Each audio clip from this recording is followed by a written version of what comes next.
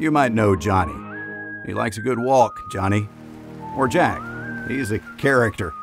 Or even Glenn. There's so many good Glens in the world. But you might not have heard of Deanston. Deanston lives for the graft. This is Deanston. Deanston is a small village 1.3 miles west of Doon, Scotland. It is an earnest, hard-working place, populated by earnest and hard-working people, industrious people, the salt of the earth.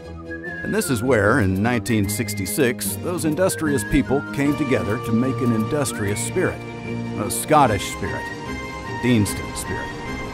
This is where we made the Deanston spirit. These are Deanston's roots, the 1960s, rock and roll music and floral frolicking. And this is Deanston's founder, whiskey entrepreneur Brodie Hepburn. Not your average guy. Brodie saw potential in an old building by the river. 2 years later, and he was the proud owner of a bona fide distillery. Deanston values this hard work and risk-taking spirit. That's why they're working with these fellow makers and doers who share the same industrious sensibilities. They also make some pretty cool stuff. This is the road that takes you to Deanston. And this is one of Deanston's 3 sheep.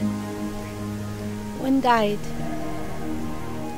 Our whiskey makers have a very short commute, unlike our water. This is the River Teeth. This is the 1,500-yard-long lade the workers built to capture the river's power.